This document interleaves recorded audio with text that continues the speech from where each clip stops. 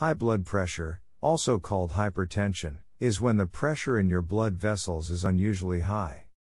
In this video we'll provide several useful tips on how to lower your blood pressure naturally. Worldwide there's an estimated 75 million people who suffer from hypertension or high blood pressure. These individuals take on average 1 to 3 medication daily, which we know has a long list of side effects. Number 1, a change of diet. One of the best diets to aid with help with high blood pressure is the ketogenic diet. A diet high in fat and low in carbohydrates, sugars, that causes the body to break down fat into molecules called ketones.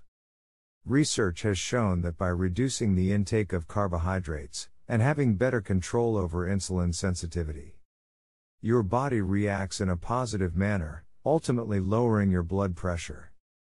The ketogenic diet is effective because it lowers insulin level to a low normal level, which is going to reverse hypertension or high blood pressure. Number 2, increase your magnesium and potassium intake. Magnesium plays many crucial roles in the body, such as supporting muscle and nerve function and producing energy. Low magnesium levels usually don't cause symptoms. However, chronically low levels can increase the risk of high blood pressure. On the ketogenic diet mentioned earlier, which highly promotes the consumption of dark leafy greens, rich protein meats, a wide variety of nuts, that have a good supply of magnesium. In several medical institutions across the United States, researches were carried out, confirming that when your potassium levels are optimal, your blood pressure is lower. Number 3, get a good night's sleep. Sleep deprivation, it's going to make your blood pressure higher. Sleep apnea is one of the leading causes of secondary hypertension in America today. Sleep apnea is a potentially serious sleep disorder in which breathing repeatedly stops and starts. And that's just one of the ways that getting poor sleep can raise your blood pressure. Why? If you're not getting enough sleep, then your adrenaline levels are going to chronically be higher. Your cortisol levels, as well as your insulin levels, because your body is still active.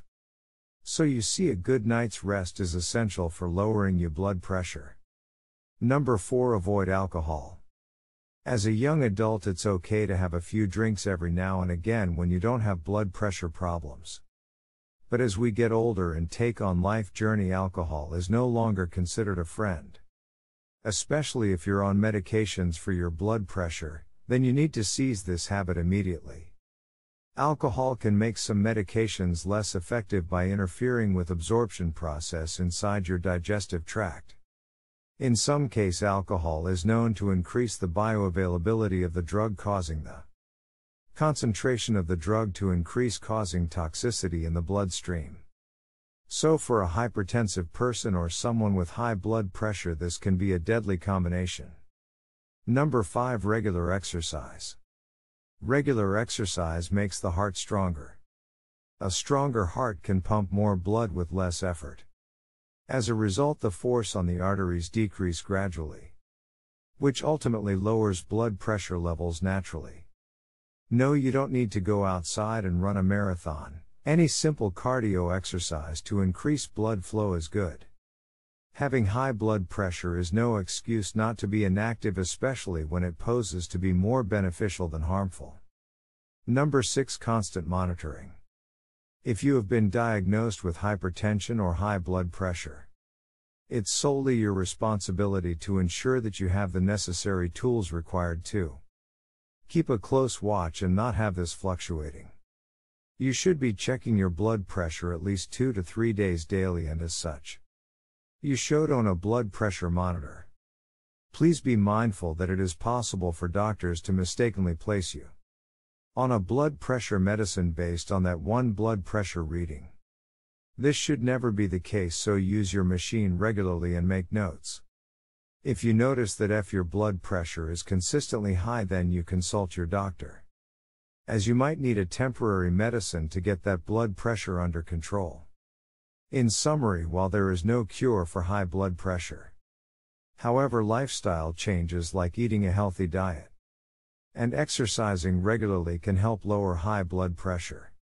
If you like the video, give us a thumbs up and share it with your friends. Write your opinion in our comments section and don't forget to subscribe.